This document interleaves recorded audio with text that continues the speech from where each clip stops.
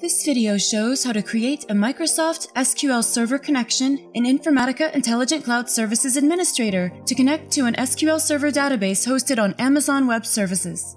Before you begin, make sure that you log in to Amazon Web Services and get the hostname endpoint and port number for the SQL Server database. Contact your database administrator to get the SQL Server username, password, database, and schema name.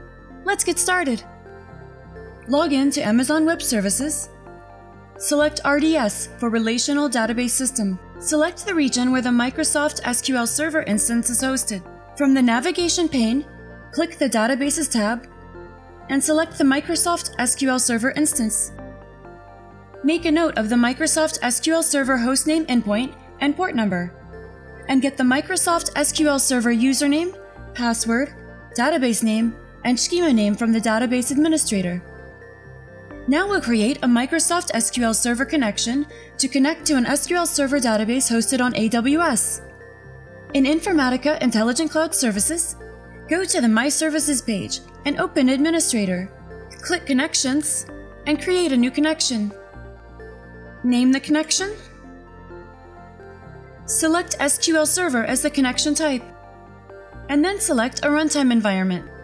Select the Microsoft SQL Server database version that's hosted on AWS. Now select the authentication mode.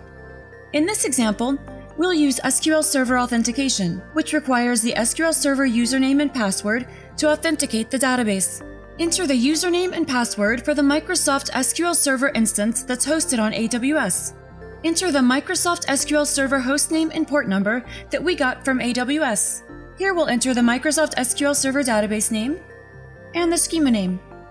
Select UTF-8 as the code page to support Unicode characters, and you can keep the rest of the default details. So now we've finished entering all the connection details. We'll test the connection. Great, the connection is valid, so we'll save it. And that's it. You can use the connection in a cloud data integration mapping to read data from and write data to Microsoft SQL Server.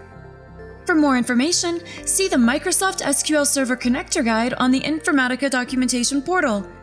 Visit our communities and support hubs, or check out our website.